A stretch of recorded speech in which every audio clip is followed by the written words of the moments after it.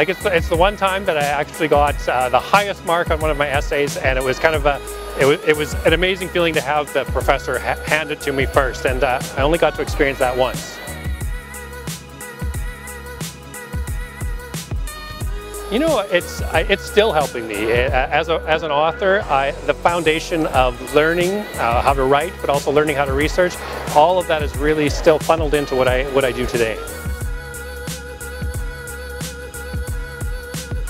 I think, you know, I think sometimes I was too serious, and I probably took it too serious. So don't be serious all the time, but pay attention. And the one thing that a degree gives you is it gives you all sorts of opportunities that you don't really expect, and that's what I've really found from that.